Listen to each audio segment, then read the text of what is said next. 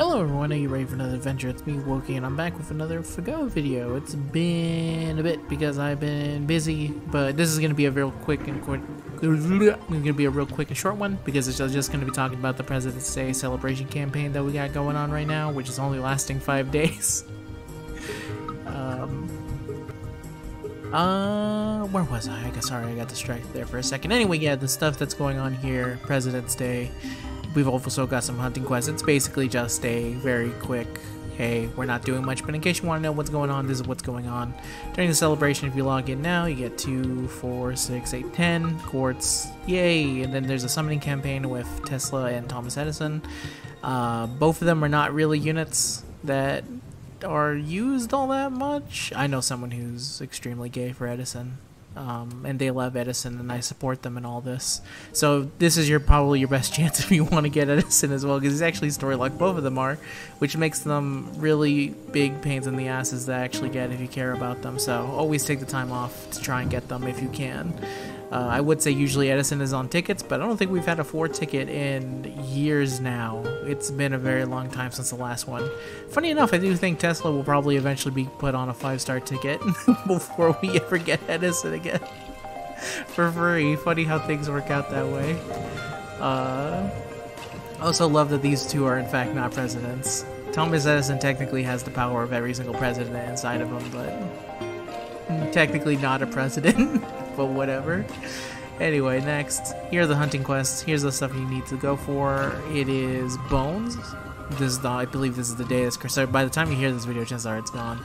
Bones. Then we've got octuplet twin crystals. Then we got the feathers, phoenix plums, accidental bell of tranquility, and night weeping iron scale. Scale? No, that's not what it is. It's a stake. And then we have the warhorse horn, and then also these right here, which is the permafrost ice crystals, which are actually pretty useful for Scotty leveling up her skills. And then on the final day we have Scarable Wisdoms and Kotan Magatama, so not the most exciting ones of them all. I think these actually, the permafrost ice crystals, the stakes, Phoenix feathers are actually very nice and actually very hard to get, so get as much Phoenix crystals as you can. Not Phoenix crystals, Phoenix feathers, whatever the hell I was talking about.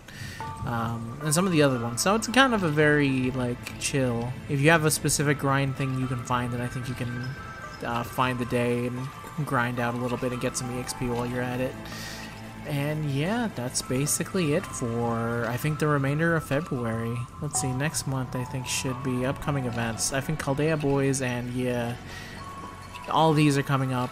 And then at some point we also have to wait for the next download celebration, which is actually going to be, I think, only a month or 2 away. It's actually pretty close by. I can quickly check on the GAP side and see. But I'm pretty sure it's really close by. Let me see, February, yeah, he was 19 million.